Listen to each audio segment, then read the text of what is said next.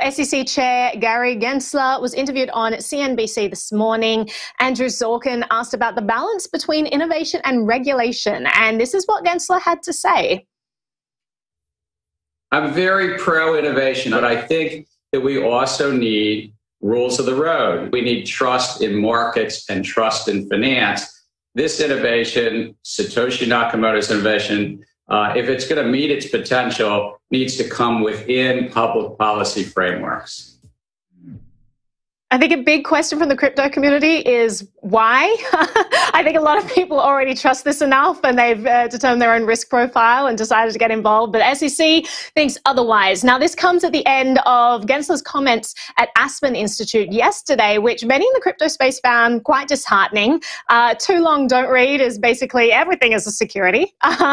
Even stable coins are probably securities. Their jurisdiction knows no bounds. We need more staff, all of that. And it's all tied up with a nice little bow of this is in the interests of national security. So I have a lot of thoughts about this, but I will throw to the group to start off with just to get your take. Adam, let's start with you. What are your thoughts on all of this? Well, I think you know my thoughts on all of this. Like, people have for a long time thought that Gary Gensler might be a softer touch when it came to this, because there is a perception that he has a much greater understanding of the technology that's underlying it, and therefore should make rules that are more likely to comport with the reality that we actually find ourselves in, rather than some abstract reality that policymakers would like us to be in because it would be better for them. So that is not looking like it's going to happen. And I got to tell you, I'm not surprised at all by this. What we find repeatedly is that when policymakers aren't in power, they take positions that oftentimes are very different from what they take when they are in power. And so that, I believe, is what we're seeing here too. Really, it means that as a regulator within the space, Gary Gensler is arguably more dangerous because he's doing this and understands the ways that it is incompatible with this, which speaks to, again, not necessarily bad motives, but something's going on there, because otherwise, why would you do this? To the comment about Bitcoin needing to come under, the scrutiny of regulators or whatever in order to meet its full potential, obviously that's nonsensical. The whole point of Bitcoin is that it doesn't require these structures and it doesn't require these things. And to the degree that you remove these things, you remove a lot of the arbitrary troubles that kind of come along with someone having to make a decision about who is or who isn't a good actor, right? If you follow the protocol, you can use the protocol. That's the way that Bitcoin works. It's great for freedom fighters. It also makes it usable by criminals. That's kind of the way that it works when you're talking about systems that are truly neutral and that go beyond sort of tyrannical reach of governments when governments are behaving in tyrannical ways. But Nate, I'm curious, kind of where are you on this one? What's your read? I know you pay a lot of attention to kind of the Fed side of the table. I call you our Fed whisperer quietly. Oh, sure. Nice. Well, I mean, Adam, I agree that it's very apparent here that Gensler knows what he's talking about. He doesn't refer to crypto as like virtual currencies or whatnot. He doesn't use, either in the interview today or Aspen yesterday, he doesn't use the kind of like weird, vague language that most regulators use. He's very familiar with it.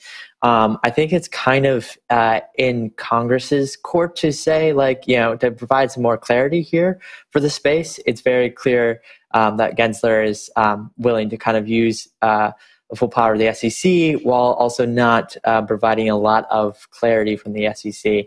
Though I'm curious, Jen, you had some thoughts that I also wanted to hear from you. Yeah, just off the back of what Adam was saying, I was one of those optimistic people that thought we might see some change when Gary Gensler took office. And watching this interview this morning, I was really frustrated. He really does know what he's talking about, but then he says that he wants to promote innovation, and I feel like almost everything he said, aside from that he wants to promote innovation, goes against that. He was asked about the difference between securities and commodities, and his response was, well, that's been decided in the Supreme Court. That Supreme Court case is from 1945 and had to do with citrus groves. So it's time for something to change. So it was very frustrating for me to hear this interview. He also he wouldn't answer on what is a security and what is not a security. So it's still very muddy. He knows what he's talking about, but it's still so unclear. So how are people supposed to comply with So there's nothing to comply with. I don't know. I'm frustrated. Right. I'll turn it back to you, Naomi.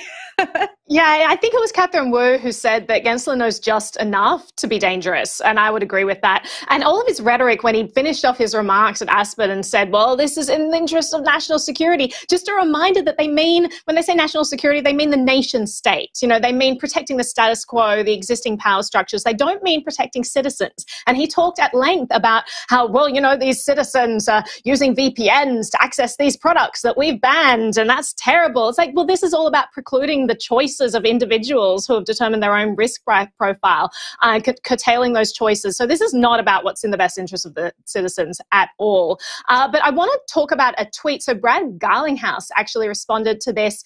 He said, in 2018, Bill Hinman said that ETH isn't a security, and Jay Clayton agreed. But just weeks ago, Hinman filed a sworn affidavit in court saying the SEC still has not taken any position or expressed a view on ETH status. So how is the market supposed to have clarity? And this is a great point. The ETH decision that the SEC made has thrown around a lot. And we need to keep in mind that it was not a decision, but it was one of these very vague statements that they make. And then because the crypto community doesn't get many of these statements, they kind of take what they can. They're like, taking the crumbs that the SEC is giving us. And so we're like, okay, so they've kind of given an opinion on this. It's not like completely official, but, we can work with this. And now they're rolling that back. And it seems that, it's very clear that these offhand remarks they make, they're not legally binding. They can roll them back whenever they want. And it's really difficult for the crypto community right now. And I agree with you, Jen, that this is not a good state for innovation right now.